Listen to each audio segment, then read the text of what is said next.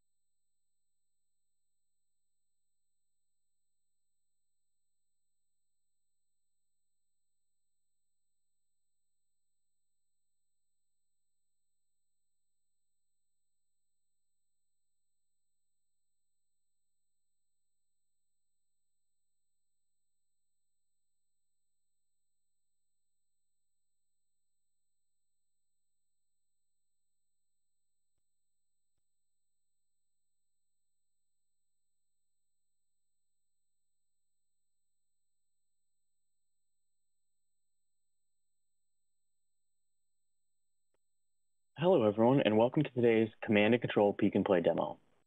My name is Mike Cooper. I'm the Senior Security Manager at Security Innovation, and I'll be walking you through ShadowBank, one of our purposely built insecure sites. We encourage asking questions throughout today's session using the questions pane, and I'll pause during the demo as well at the end of the session to see if there's any questions.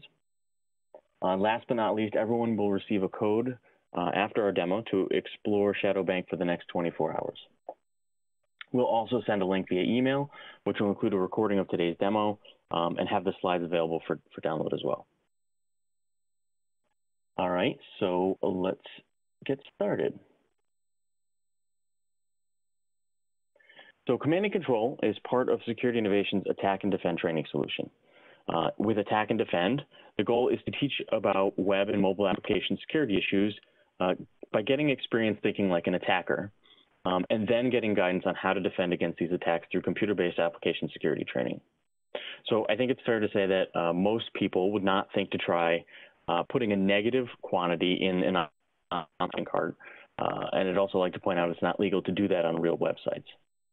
But once you show them in a safe box like Command and Control how a vulnerable application would blindly multiply the negative quantity with the price, and then explain that the application would, in that case, issue a refund on the credit card instead of charging it.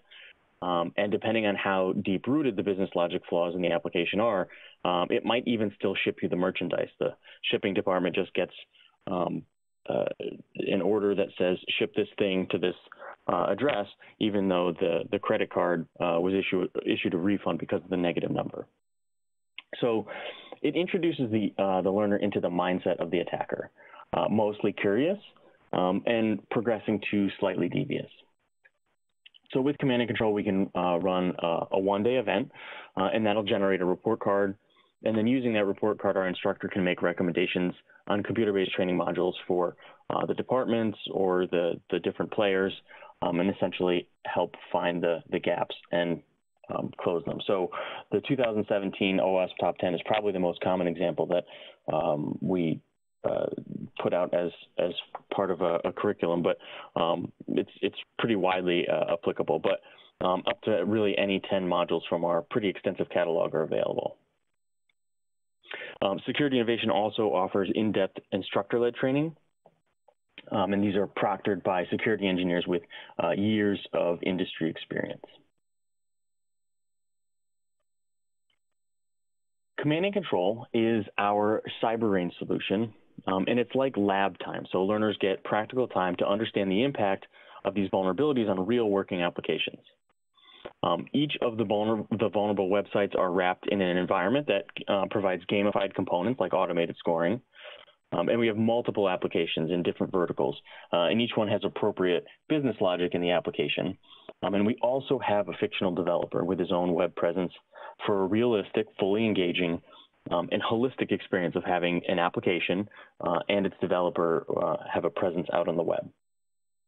Command and Control is available as in-person events, so our staff are on site to proctor the event and guide the participants, or self-managed events. So if you have your own security staff, your own training program, you can use the platform as you like and run your own events.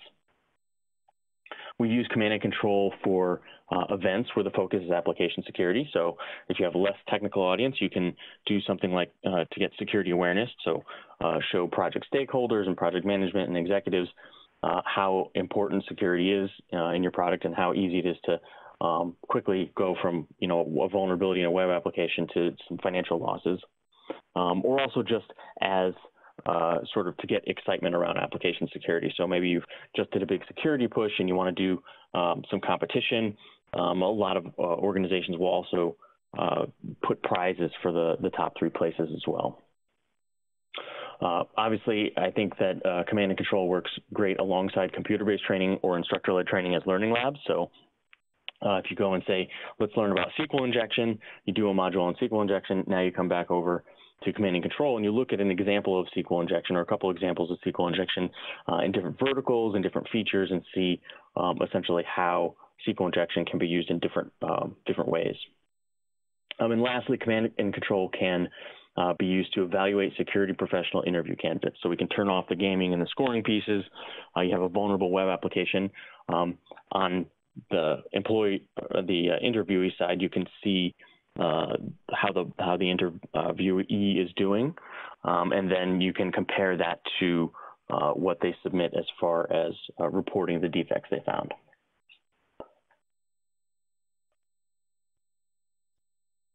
So command and control includes data dashboards and both group and individual reporting for player strengths and weaknesses. We've got real-time metrics, so they enable the staff to monitor progress. So you can see things like the last time a vulnerability was scored or the weakest categories.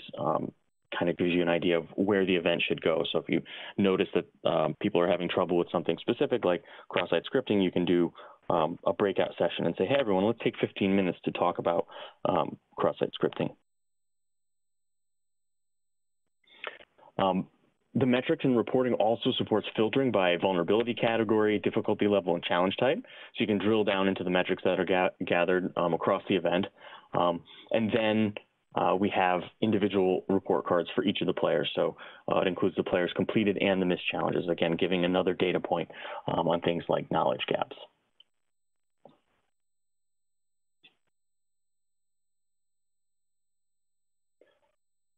So I'm going to switch over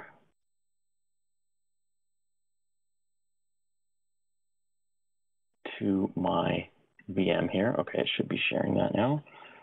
So here we have the command and control home screen. It includes the launch panel. So each player has their own instance of our vulnerable site in AWS. You can reset the database or reset the full VM if the site or the application breaks due to testing, and that doesn't affect the player score or, more importantly, other players' experiences. So today we're going to take a look at the Shadow Bank financial site. When I click play, again, I'm brought to my own instance of this site out in Amazon Web Services. There's nothing to install, so many of the challenges can be completed right in the browser. Many of the issues are opportunistic and can just be found by curiosity. So what happens when I change this number in this URL bar? What happens there? So here is our Shadow Bank application. As a developer and a tester, one of the things that I do first is recon. So I'm going to take a look at some of the information in the site, take a look around. So the developer's name is Arnold Tapoodle, and I'm going to use one of my favorite hacking tools, just a simple web search. So Arnold Tapoodle is our fictional developer. He has a Gmail, LinkedIn, and Facebook account. He's posted a blog with information about a vulnerability in the framework he created, and his social media presence might give some insight into his password reset questions. He may have included more information than he intended in a screenshot that he shared online. So there's social engineering built in on those kind of levels. But if we're proctoring the event, if Security Innovation is hosting the event, we can also do additional social engineering interactions. So we'll monitor those Gmail, Facebook, and LinkedIn accounts and award points for social media and exploitation attempts. So if you find something like cross-site scripting, not only will you get the points for it, but then if you take that vulnerability and send it to Arnold in some form and say, hey, Arnold, can you check this out? I found this on your site. And if you try and essentially use that vulnerability against Arnold, we'll give you some points for social engineering. So our applications are more than just individual challenges. We have, again, these are working applications. And we also have that human component as well. So it's more than just having the site on the internet. It's also having that realistic human component where his mistakes are out on the web for all to see and hopefully learn from what an attacker can do with this information.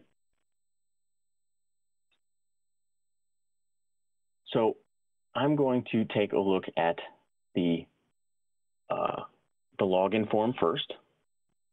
So I'm actually just going to paste Arnold's name in there, and we'll see why in a second. So just to see how the site works, again, one of the first things I do is explore the site and figure out how it works. So I don't have a username yet, so I was going to try Arnold's. So I get a notification. There's an audio notification that you guys can't hear, but it's Mortal Kombat type sounds that add some excitement. So you can hear when people near you are scoring, or they can hear when you're scoring. We get this notification. We completed this information disclosure challenge for 10 points. And we can see there's a lot of information about the application here. So what we'll do is we'll come back over, and just to give an idea of the rest of the features here in the launch panel, we can take a look and see about where we are in the challenge. So we've completed one of the 48 challenges in this site. Here's what we found and when we found it. And then we can take a look at the scoreboard. So we see everyone else that's on the scoreboard, and we are highlighted here. So we can see where we are in comparison to the other players. And if we leave this up on, say, a projector or something like that, it updates in real time. So you can watch people moving up and down the scoreboard. So I do say moving down the scoreboard, you can change in or exchange some of your points. So if you have 100 points and you're stuck, you can buy a hint from the hint store, and you'll lose those 100 points, but hopefully it'll get you moving forward. You can also submit flags. So some of the challenges can't be scored automatically. And then what we'll do is give you a flag, and you can come submit it to get those points.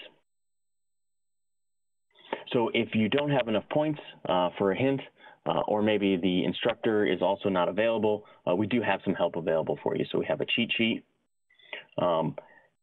It includes information on some testing techniques, where to look in web and mobile applications for certain issues, and then a description of each of these different issues. So really to help people get started with techniques and example test cases. So we have some cross-site scripting. We've got our single quote character here for SQL injection. So different information on different attacks. And then we also have some tools and things like that. So I'm going to come back to our site here.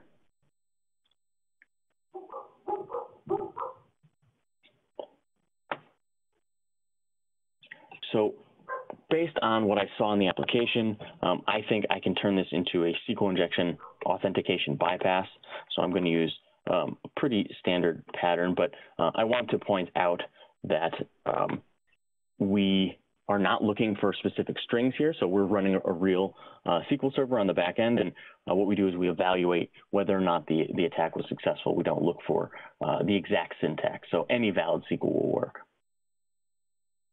So this time, using the information I found, I'm in the application, and I got 200 points because this is a much more severe vulnerability, and I can take a look around at the application and see what's going on.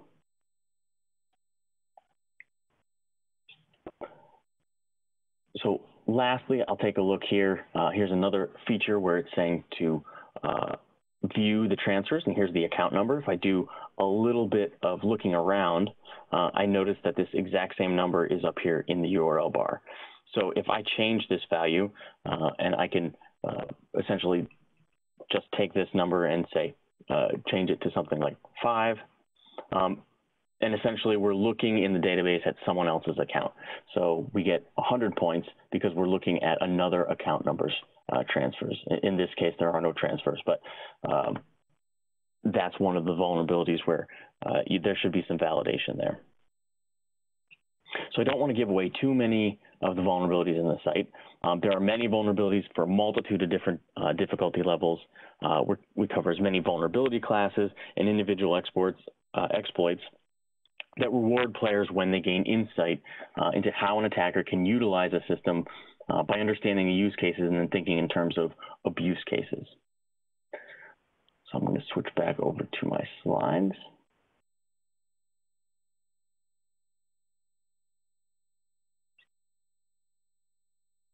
So I'm going to take this opportunity to see if there are any questions. Not yet. Okay. So for the different sites that we have, from an attacker's perspective, business logic attacks are some of the most lucrative. So it's important to get insight into different business flows to anticipate those different types of attacks and those attack scenarios. So we have an HR site called Account All, and it helps organizations kind of understand there's more than one way to lose or to have an impact on an organization's bottom line. So a lot of people think of stealing product or stealing funds, but with this HR application, you could do something like submit a time off request. And normally the time off request require approval from a manager. But if the employee can bypass that approval and essentially get unlimited vacation time without approval, that's another way for someone to essentially affect the bottom line of the company without directly showing up in financial transactions and things like that. We, of course, have an e-commerce site, so it's got all the features you'd expect, a shopping cart, there's product reviews, and there's even a community around the skateboarding community that they can share pictures and things like that as well. So there's all kinds of e-commerce features and flows that you would expect. Our social media site, InstaFriends, so you have invite-only groups of people. They can share information within their group, so there's public groups that can share information widely, and essentially if there's ways to get at the information that you shouldn't have access to. And again, these are all different features and flows that you'd expect in a social media site. We have another financial services site called Gold Standard that has more difficult challenges. The Shadow Bank site is geared more towards beginners, whereas the Gold Standard doesn't have a lot of the same low-hanging fruit, so it's a little bit more difficult. It's got a little bit better validation and things like that. And lastly, we have our mobile application. So Runstoppable is an Android application and supporting web services backend for a fitness tracking application. And really, it gives access to many of the vulnerability classes common in enterprise client server systems. So things like secrets improperly stored in the application. And we're even able to work in some legacy issues like buffer overflows with risky JNI calls. So the mobile application can be run on either a real device or in an emulator, and then you set up your environment and use that as your interface for testing. So security innovation, how we can help with your security challenges. On the attack side, our command and control cyber range engages players of all skill sets with fully engaging hacking simulation to think like an attacker. On the defend side, we offer a full suite of knowledge solutions. So learn how the attacks work and then focus on how to defend against them.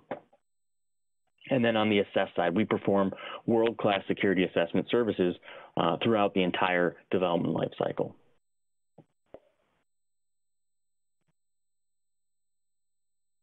All right, so wrapping up. As a reminder, everyone will receive a code to explore Shadowbank for 24 hours after our demo. Don't forget about the guides or the hint store if you get stuck. And again, we'll also send a copy of today's recording via email, so you get a link to that in case you want to refer back to it.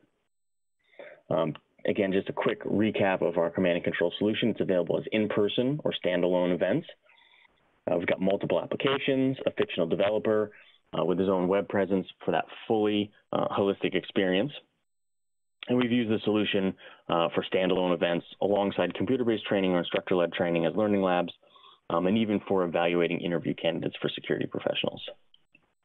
Since each of these is a working application, it's got appropriate features and business logic. Each of those verticals means there's more realistic attack scenarios. And again, business logic attacks are some of the most lucrative, so getting experience thinking like an attacker helps anticipate abuse cases. You're able to do things like gain some knowledge from that information disclosure vulnerability we saw, and maybe use it in other areas, so some of the information about the site. So it's, again, not compartmentalized challenges, but it's actually a fully working site. So I see we do have a couple questions here. Let's see, are there different applications with different technology stacks, so Java.NET? So that's a good question. No, right now we don't. We are working on some other platforms, but really, you know, we look at it like the lessons that are taught aren't technology specific. So things like input validation, information disclosure, et cetera, those apply to all types of applications, frameworks, and languages. And again, we also provide exposure to some of the classes of vulnerabilities that are typically affect thick clients or client-server applications with that mobile application. So one of the questions is, what is the hardest challenge on there? Any XXE or SSRF? So we have a number of challenges, and in the frequently asked questions, and I think we might list out the different types of vulnerabilities, but the hardest challenge is kind of hard to answer, depends on your perspective. I can say that we cover almost all of the OWASP top 10 2017. Probably the exception there is the part about logging and auditing. That's kind of hard to show on this side of the fence, but essentially, we do have vulnerabilities in multiple classes. We've got multiple vulnerabilities in the same class. So you've got increasing difficulty levels. So we can also answer about specific vulnerability types as well afterwards. So again, you can contact Get Secure at Security Innovation for more detailed answers. Let's see, so is the 24 hours from registration or from time of this presentation? It's actually from the time of this presentation. So once we're done, you guys can go take the code and go register, and then you'll have access for the next 24 hours.